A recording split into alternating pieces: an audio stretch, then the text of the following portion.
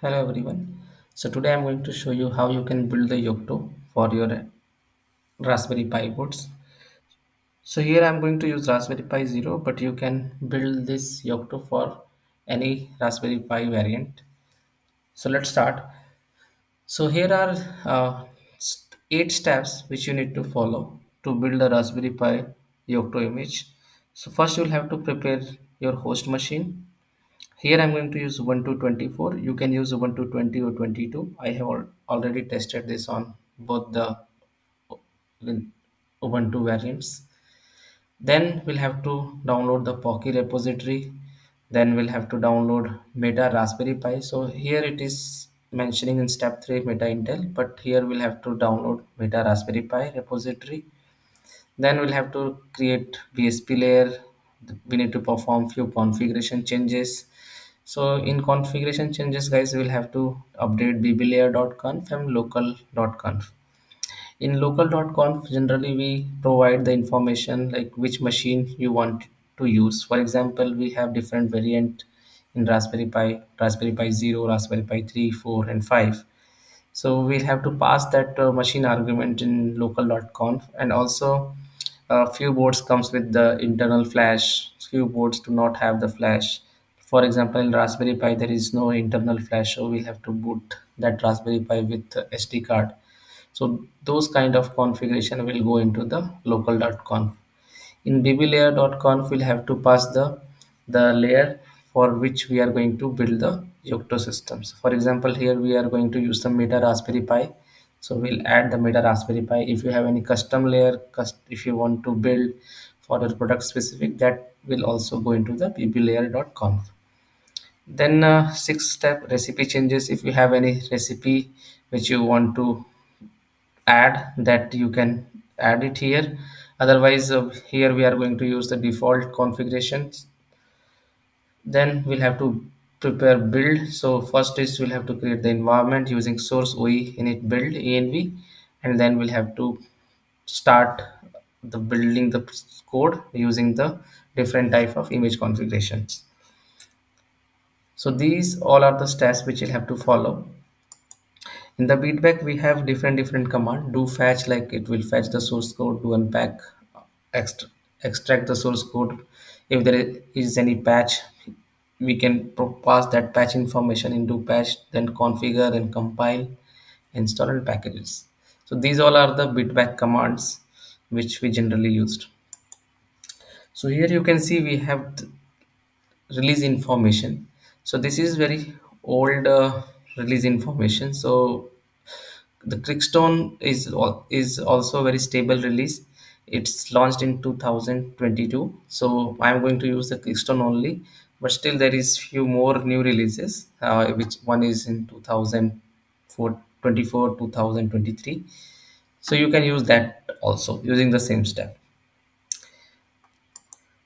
So here we have these steps. So first, as I mentioned, we'll have to prepare the host. So you need to prepare the host. You can copy, and I'm just going to open my Ubuntu machine. So this is my Ubuntu machine. You can check the variant. So this is Ubuntu 24.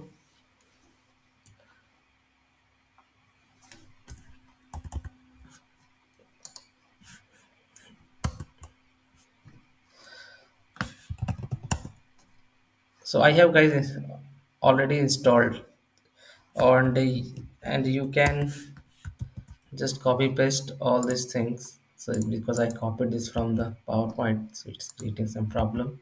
So you can set this, remove the spaces like this, then Control C, Control V. So, so few packages are not.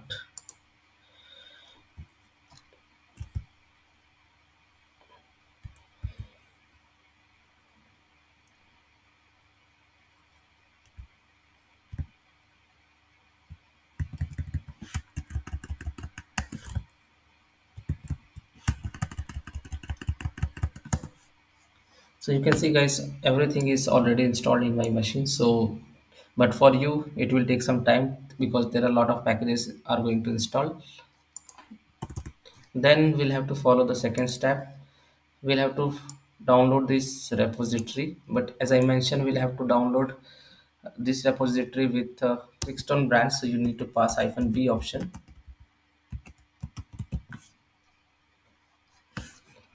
So I have already cloned this source code, so you can see I have already this repository. Then you will have to download this Meta Raspberry Pi using git clone command. So I have already Meta Raspberry Pi, and make sure guys you can go to Meta Raspberry Pi and check git branch. You can see it's pointing to Quickstone. If you just download this Meta Raspberry Pi, so you can just go into the Meta Raspberry Pi and execute command git checkout Quickstone.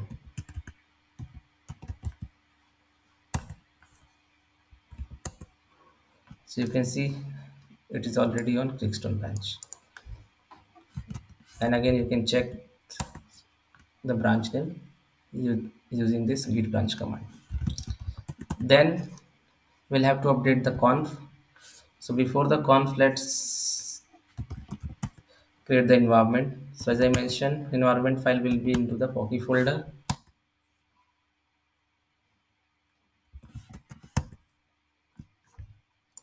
Sorry,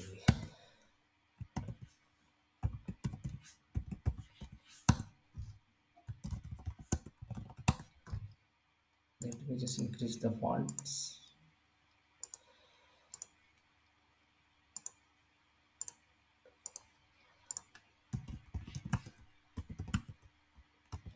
So if you can specify your build folder also guys, for me I have created already one folder, so that's why I'm going to use this one only. Then let's open the conf file. So you can go into the conf local.conf. So guys, as I mentioned, we'll have to mention the image type, machine name. So here I'm going to use Raspberry Pi 0 Wi-Fi, that's why I have mentioned Raspberry Pi 0 Wi-Fi. Then we'll have to specify the image, and here I am also going to enable the UART and going to enable the SSH. So with the help of this enable underscore UART flag, you can enable the UART, and with the help of this append, you can enable the SSH into your Raspberry Pi. So this is the changes for the local.conf. Then we'll have to change the bblayer.conf. In bblayer.conf guys, make sure you should add this meta raspberry pi location, because this will specify like this Yocto is going to build for your Raspberry Pi boards. And also you can go into the meta raspberry pi folder, conf machines, and you can see all the machines name are available. For example, if you want to build this for Raspberry Pi 3 32-bit version, you can use this one. 64-bit version, you can use this machine name. Or if you want to use Raspberry Pi 5, you have to provide this machine name in your local.conf. Okay, now we can build the image.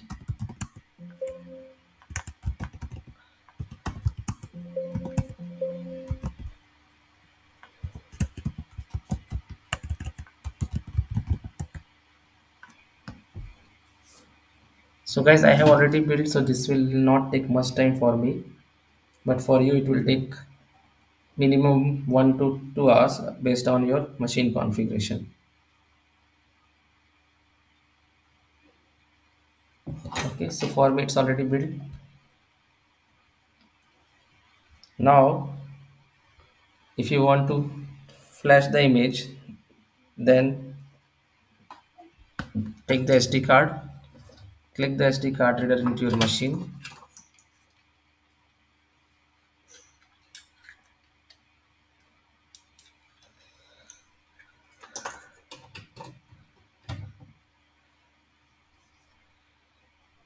and your machine deploy image folder guys will be cd tab deploy.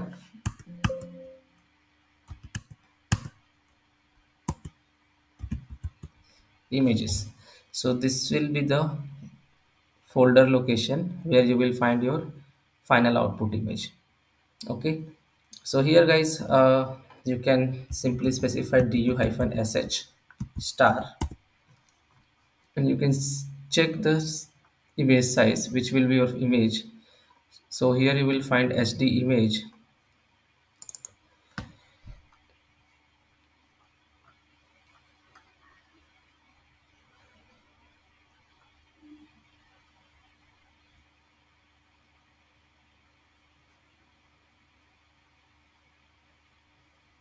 Yeah, so you can see this is your image. The size of your image is only 61 MB guys.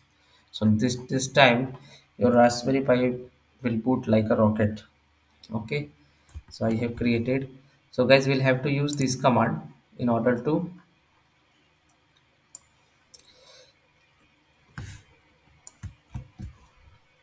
prepare the bootable SD card.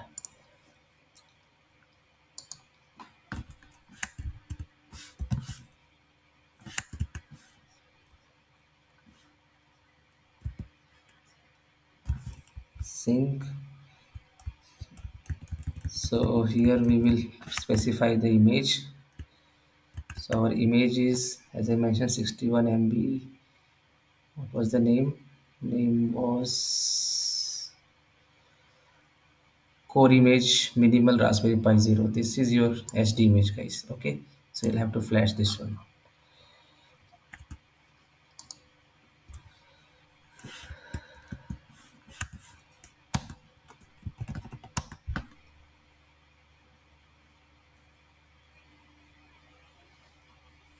This will take some time guys.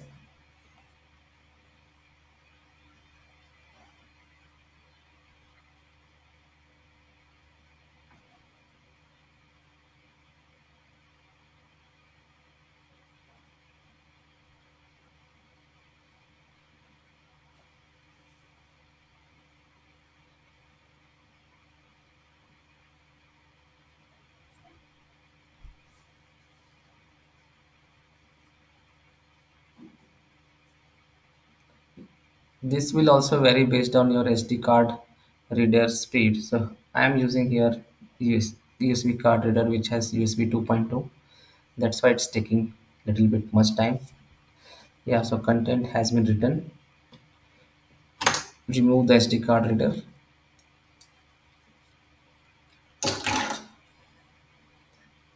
Insert your SD card in Raspberry Pi board. Let me open the terminal.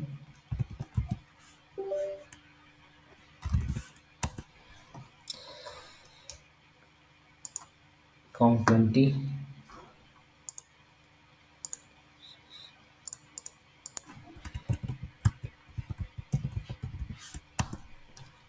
Okay, turning on the Raspberry Pi board. Guys, you can see Raspberry Pi will boot up very fast. Turned on.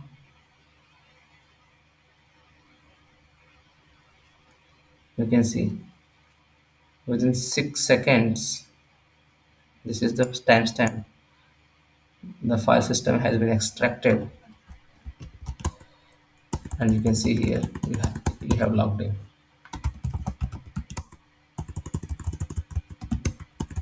You can now access your Raspberry Pi stuff. Thanks for watching this video.